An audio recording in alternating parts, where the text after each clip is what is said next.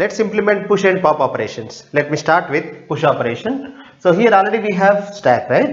Let's say its name is S somewhere. I don't know where it is, but let's say we can access it through passing the address of this. Okay, so we have stack S, and that we have an array and one top variable. So currently let's say top is showing always the top index. Here what is that reset value? It is at 3, right? That's why I maintain top is 3. Now what I want to say is, whenever you want, when you do push, what are you expecting? Pictorially, you tell me. So pictorially what you are expecting is, somehow we should go to the next location after 3. That means we have to go to 4. 4 means this 3 plus 1. That means, so you want to increment top first, correct? So you want to increment top, that is, let's say plus top. After that, what you want to do? Then you will, top will become 4. Then you want to go to array data. Let's say the array name is data. On that data, where do you want to go? This position. This position is known for us. That is nothing but now current top. So data of top equal to value. So you might have this question, sir, how can we access top without using the structure variable name? No, we can't access, but just it's an imagination. So let's say just I am understanding the core logic, that's it. Okay, after that I'll write complete code. At this moment, let's say if I can access top without structure variable name, then it will be simply increment top followed by access that array data.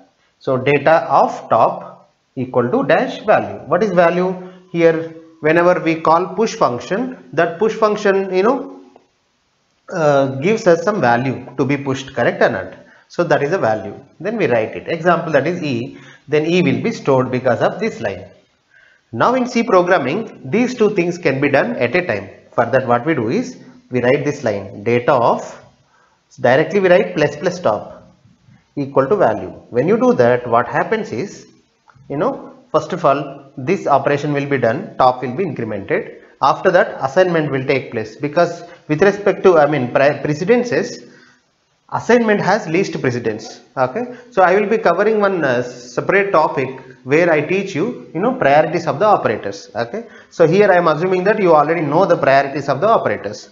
Okay, so that's why, because of this has highest precedence than this one, then definitely top will be incremented first. After that, value will be stored. Understand? Then this top will become 4 first. After that, data of 4 equal to value. Done. But I know that we can't directly access data, we can't directly access top. And one more thing, being in push method, we don't know how to access this stack, correct? That's why whoever call push method, what they do is they pass us the address of this structure. Okay, example, the structure name is S. Then somehow in push call method, in call, there should be address of S. Okay, that is what my assumption. Okay, such a way I design the code. Now, so let me show the signature of push method then. In push, what are the things I require? To access the structure, someone should pass address of S, comma, value. Okay, so this is the call. Now I have to design this code so that push will be done. Now, can I push every time? No. When you reach maximum limit, that means if this array is full, I should stop pushing, correct? I should not insert the values. That's why you see the code now. I'll explain this code. So what is this star PS? Since you are passing the address of the structure, then who is capable of holding that address of the structure? Pointer to the structure. That's why it is pointed to that structure. Okay. Now, one more thing. Before going to the code part, I would like to tell you one thing. Really, if you have address of this structure, and who is taking that now? PS. Really, if PS takes it, how to access this box, this array and this box, first we will learn. After that, we'll go to the coding part. Okay. Now we'll see how to access this structure with respect to our pointer PS.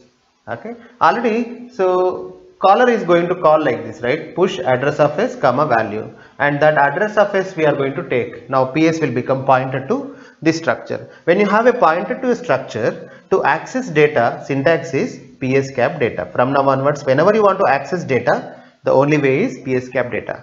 Second one, to access top, we can use PS cap top. Remember it. That's it. From now onwards, data will be replaced with PS cap data. Second, top will be replaced with PS cap top. That's it. Okay, blindly follow it. Right? Now, start. What was the logic part? To push data, so the logic part was like this: data of plus plus top, isn't it? This one equal to value. Let me convert it to real code. Data is nothing but with respect to PS cap data. Okay, now equal to suffix plus plus top. Top can be replaced with PS cap top. Be careful with this parenthesis. Why we have to keep parenthesis is, if you don't keep parenthesis here, what happens is, let's erase and see. What is your intention of this logic? Here you want to increment PS cap top, correct? Now if you don't put parenthesis like this, what happens? Priorities comes into the picture, and now we have two operators for PS. One is cap, second one plus plus. Unfortunately, plus plus and cap and dot and this function symbol and suffix, all these things have same precedence and they are left to right associative. That means the evaluation should be left to right and they are having the same priority. Now you see, plus plus and cap has same priority, then evaluation will be left to right. If I do left to right, so first left thing will be done. What is that left thing? Plus plus will be applied to the operand. What is that? PS. Then PS will be incremented. After that, that incremented pointer's cap top will be taken. That is not our intention.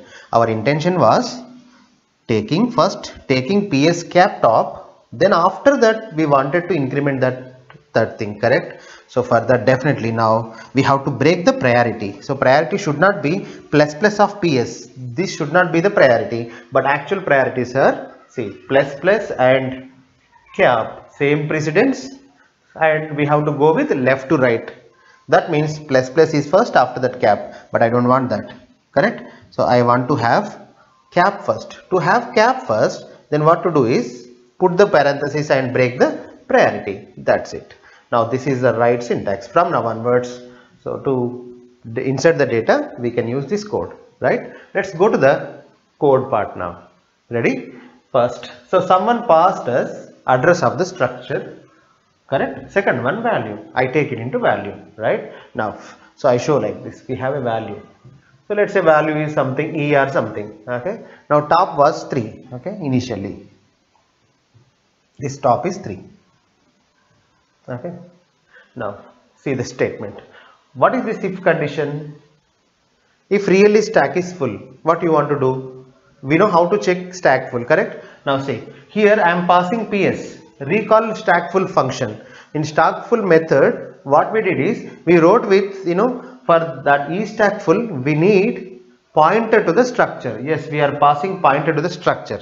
Then that function will take this PS. That means the address of this structure, because what is PS? PS is a pointer to the structure. If you pass PS to something else, then that something else is also going to have this box address. Okay, then definitely that E stack full method will work, right? So we have to pass PS. Now if E stack full of PS, if I pass really stack is full, then what happens? E stack full method returns 1, correct? Okay, then if condition will become true, then what I do is I maintain a variable called overflow. Let me introduce overflow variable. I will tell you the purpose of overflow variable. Overflow variable is for communication. That means, so this overflow is initially 0. Somehow I maintain it. I initialize a variable overflow to 0. Okay, and whenever this stack is full, I make overflow 1, so that after returning from this push method, I will realize by checking this overflow, then I can check whether really my stack is full or not, correct? So what I do is, if really this overflow is 1, then I will take appropriate action. Understand my point? So that's fine. So that is better, like, so using overflow variable, then I can check whether my stack full or not. This is one more way. So that what's the advantage? See, if stack is full, then I will make overflow 1 and I indicate to the program that something else has happened. Otherwise, some unexpected thing has happened. Then I make overflow 1 and I will simply return.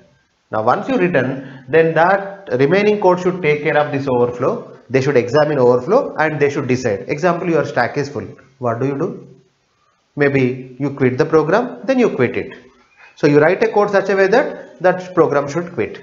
Otherwise, if your stack is full, so some people what they do is they will go to the why stack is full. Generally this array is full. If this array is full, then we can create a new array and we can start new stack from there, isn't it? So example, this size is 100.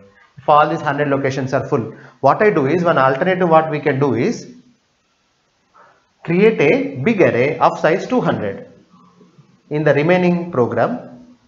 So we create array of size 200 and again a top variable, and I copy all these values to here A, B, C, D, E, and again I continue the remaining stack in that way. So this is called exception handling, otherwise error handling, correct? So in C programming we can do this kind of exception handling.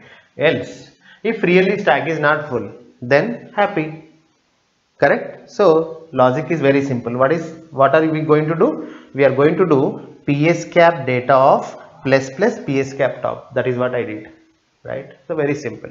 So finally the idea about push is take the ps pointer and pass it to eStack full.